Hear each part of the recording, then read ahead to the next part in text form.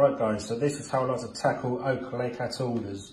I just like to keep everything nice and simple. Simple lead clip setup, rig tubing, 2.5 to 3 ounce bomb, a semi-stiff coated hook link to the heavy popular Ronnie rig. Rig tubing, I only literally do maximum of 18 inches long. It's only there to really stop the rig tangling on the cast and to help protect the flank of the fish during the fight.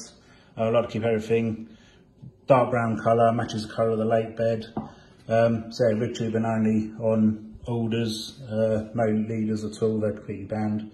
I do like to fish this running style as well. So what I do is I just crimp the ring in the swivel just there, just like squeeze it down with a pair of pliers, so it just slides inside this leg clip.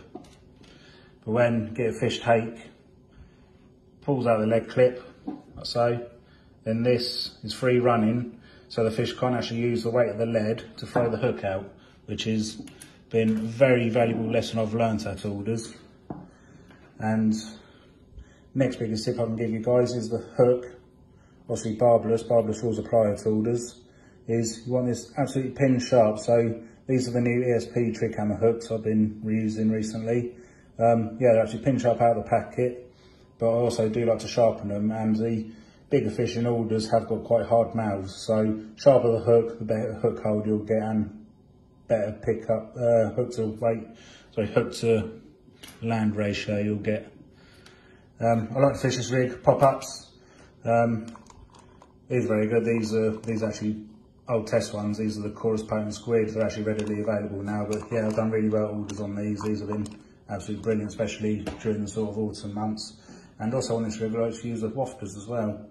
Very good presentation of wafters. I had shoulders on the wafter using this simple rig. Also what I like to do is just get a little prep up, just literally a nice little edge. A lot of people really don't see doing enough of is just giving themselves little edges.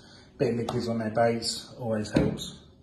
Also another thing, semi-stiff hook link I like to use, just purely because when the lead lands, it helps push the bait away from the lead. So everything's all nice and streamlined, it's tangle free. So as soon as the fish picks the hook up, it is literally just feeling the weight of the line and the lead.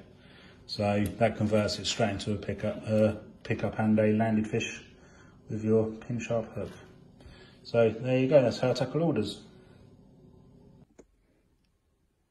Another tip I'm give you guys is use a quality boilie. I like to soak my baits a few days before in the sort of matching liquid. Gives them a nice boost. I haven't soaked these ones yet, but they'll get a good soaking for the next session. Yeah, gives them a nice boost. Fish love these fishy, meaty flavour ones. So yeah, decent quality boilie and you won't go far wrong.